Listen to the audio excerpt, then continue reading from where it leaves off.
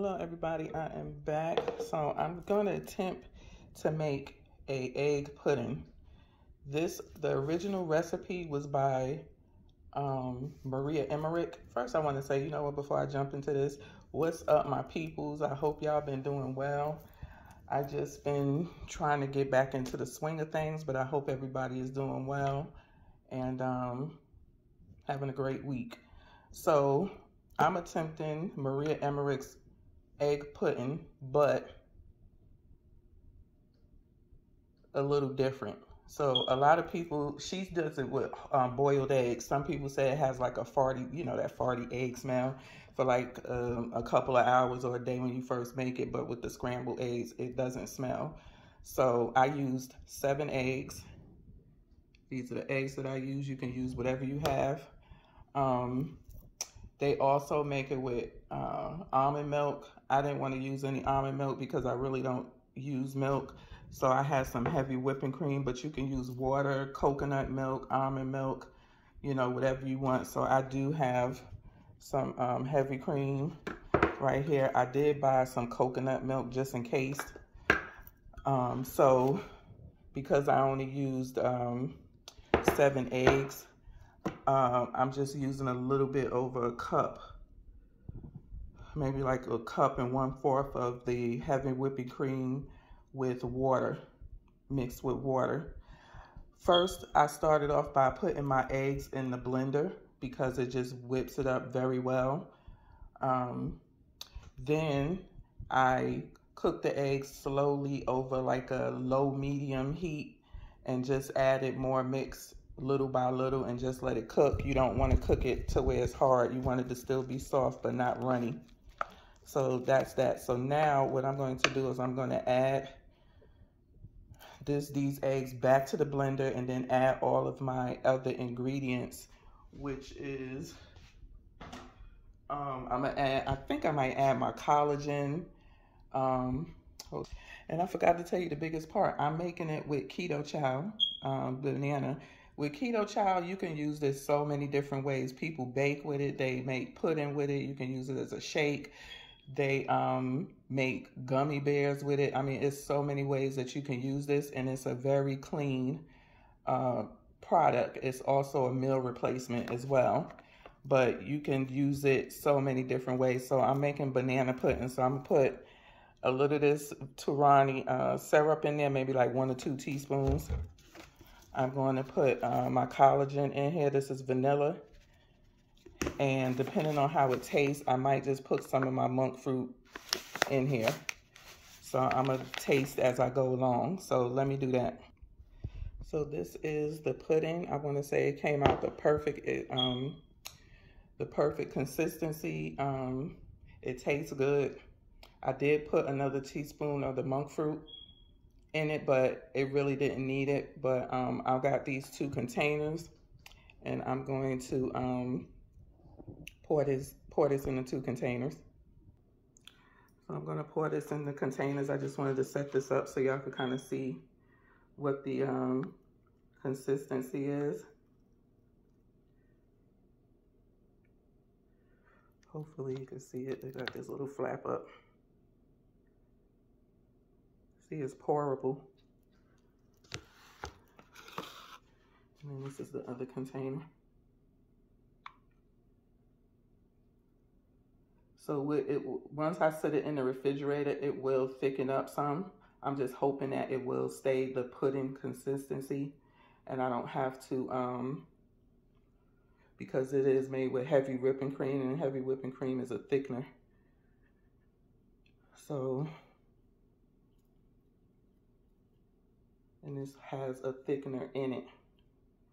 So I'm hoping that it stays pourable, kind of like, but yeah, that's my, this is a banana pudding. So I'm gonna put it in the refrigerator and we're gonna see what it do. I'll probably leave 1 out just to eat, to break my fast with later, and then put 1 in the refrigerator. So we'll see how it turns out overall. Peace. So I am back, and I just want to let y'all know it came out perfect. All I had to do was mix it up. And as you can see, it's still pourable, but it's still thick. Let's see how it tastes.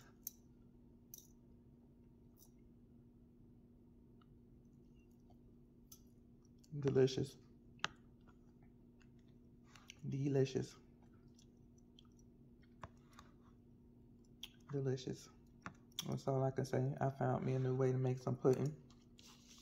I wrote down the macros for this because I split it into two. I did do a recipe in it on Carb Manager. So each, I'm just going to say each. I didn't measure it out, but again, I split it into two. So I'm going to say each, you know, this one serving is 644 calories. Total carbs is 12 grams. If you do net, it's 4 grams. Net carbs, 12 total.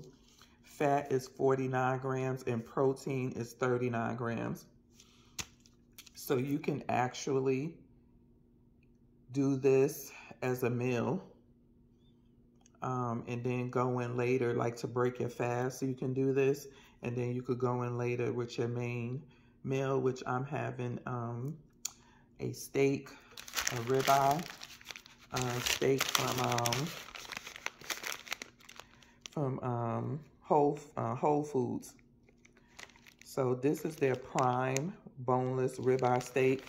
They have several steaks at, not to take it off task because we was talking about the Keto Chow banana pudding, but they had several steaks for at Whole Foods.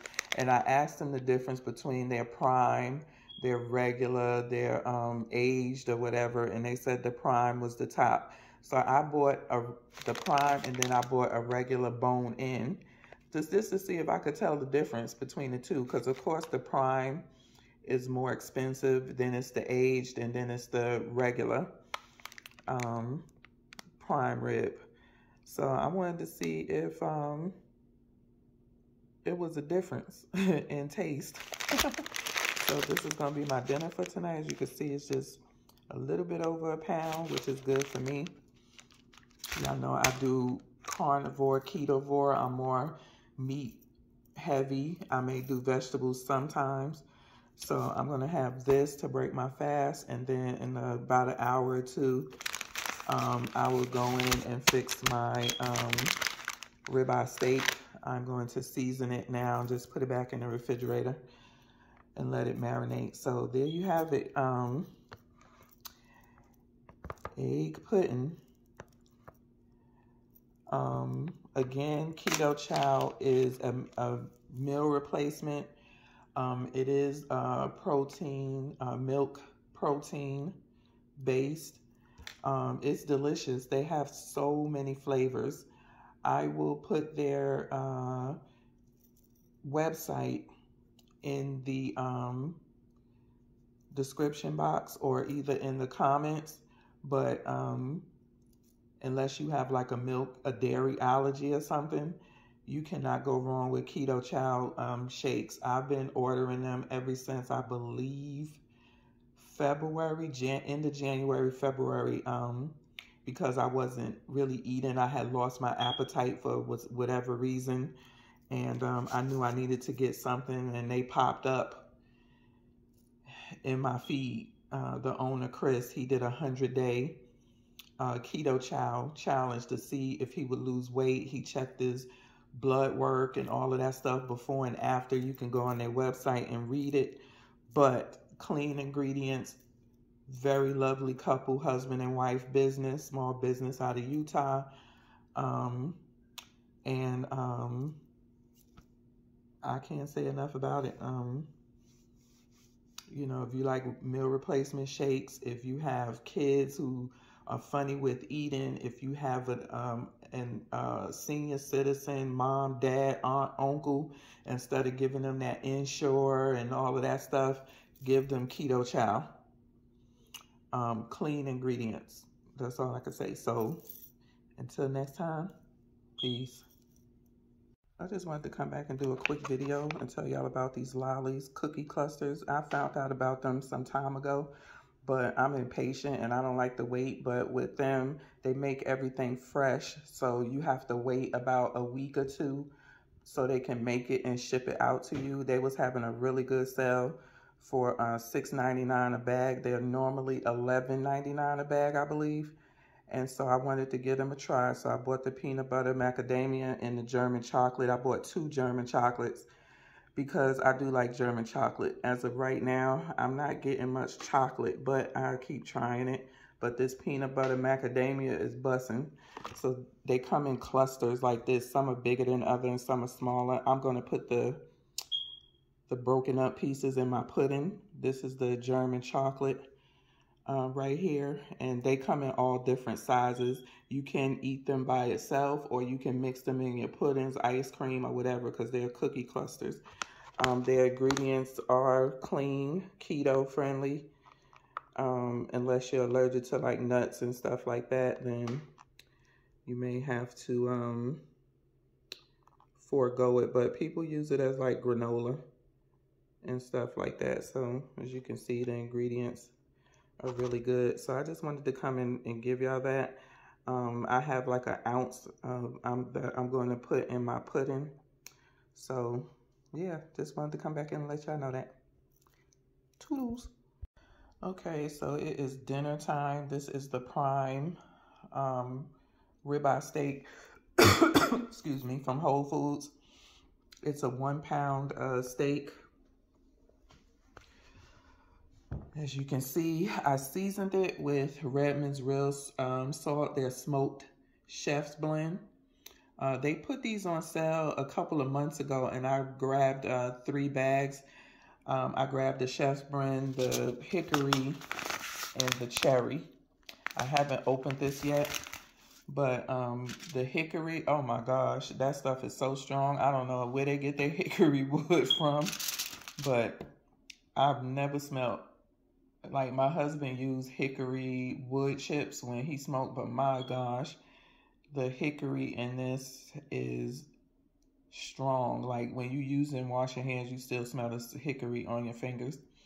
But they basically use their pink salt, and then they smoke it. They make a big batch, you know, handmade, and they smoke it. So that's why I got 3, because they said the last time it came out, I think it was like over a year ago, and they sold out within the day. But if I had to go back and do it, I would get 2 of the chef blend and 1 hickory. I think the hickory would be good for like when you barbecuing out, when you barbecue, you know, on your grill or whatever, but it's still good. But I find myself using the chef's blend because it does have the hickory in it. I'm not sure what all the blends are that's in this, but this is what I use to really season all my meat. I hardly ever use the regular pink salt anymore. So let's see. I just said, yeah, I'm not sure what the blends are. Maybe it's all 3 of them together. I'm not sure what the blends are, what the chef blends are. I'm not seeing it on there, and I don't want to be sitting here all day looking at it, but this is my steak. It's a 1 pound steak is what I'm having for dinner. When it comes to the pudding, this is all I have left, and I'm trying to just eat that down. I think in the future I would cut these in half. I wouldn't eat a whole one because one is just a lot to kind of like, for me to stomach. I'm still kind of hungry. That's why I came down here to put my steak in. I wasn't gonna put it in until about 8:30, and I was going to eat my dinner while watching the news, but I want something to chew. I want food, and this is not going to cut it. And also, again, I'm still hungry. I want to eat. I think next time, you know, I eat it, if I'm breaking my fast, I will weigh it out, you know, maybe do like a 1/4 of a cup or a 1/2 a cup, something like that, where I weigh it out and I'll get 4. I could split this, you know, the 2 containers into 4 opposed to 1 serving per container. But yeah, it came out pretty good. I must admit it came out pretty good. So this is something that I probably will continue to make, you know, when I want something other than a shake, you know, just to drink it as a shake. So with that being said, I'm out of here and I'll show y'all my steak when it's done.